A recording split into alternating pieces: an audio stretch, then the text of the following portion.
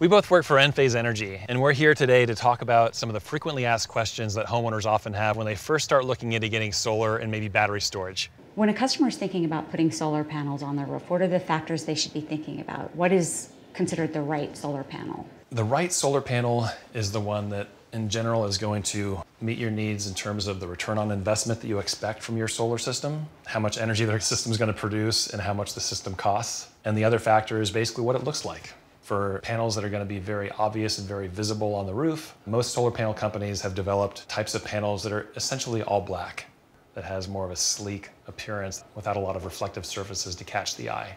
So while it doesn't necessarily blend in with the roof per se, it doesn't stand out very much.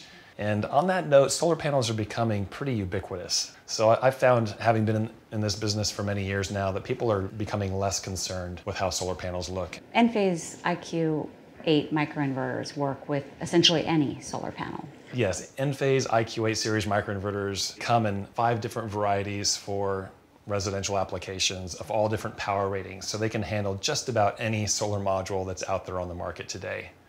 If you didn't get your question answered today, please email us at questions@enphase.com. We'll try to get to it next time.